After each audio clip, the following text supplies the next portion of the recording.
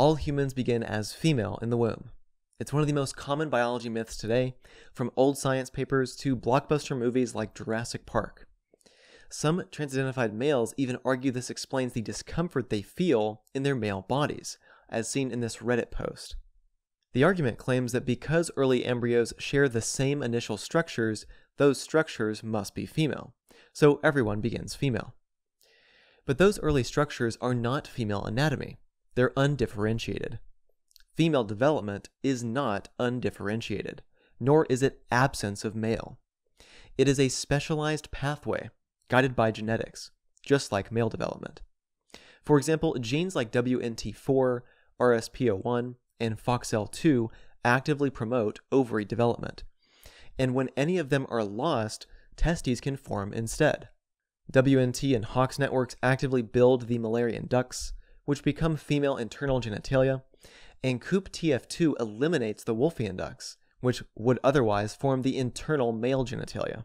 Therefore, female development is not a passive default, it requires active signals that drive the female pathway and block the male path. Further, male embryos don't begin with ovaries and transform them into testes.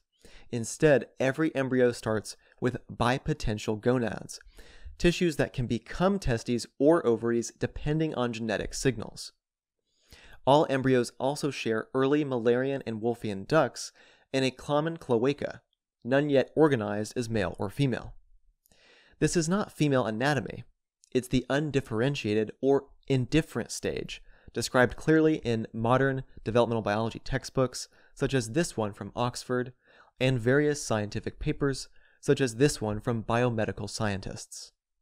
From here, genes set at conception guide development for both sexes. XY embryos develop the bipotential gonads into testes, eliminate Mullerian ducts, and develop the Wolffian structures. XX embryos develop the bipotential gonads into ovaries, eliminate Wolffian ducts, and develop the Mullerian structures. In sum, both sexes start undifferentiated, develop their own sex-specific structures, and actively block the opposite sex pathway. So, starting from an undifferentiated state does not mean we all start female.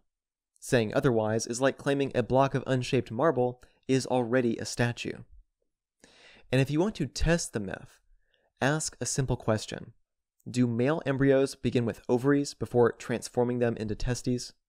They don't, so the myth collapses. So no, we don't all begin female. We begin genetically sexed, but physically undifferentiated, then develop along the male or female pathway determined by our genes. For more on this, see our beautiful animation, Do We All Begin Female?, which walks you through the story of where the myth originated and what the science says. And don't forget, we also have 2 new books out, one on sex development, which walks the reader through 25 disorders and typical male and female development, in beautiful diagrams, which I'll show on the screen. We also have a new book written by Cynthia Brandy. This one's a children's book called It All Begins With 2, The Egg, the Sperm, and the Start of You. It is completely age-appropriate, beautiful illustrations, and you'll want to pick this one up for teaching your kids about the 2 sexes and where life comes from.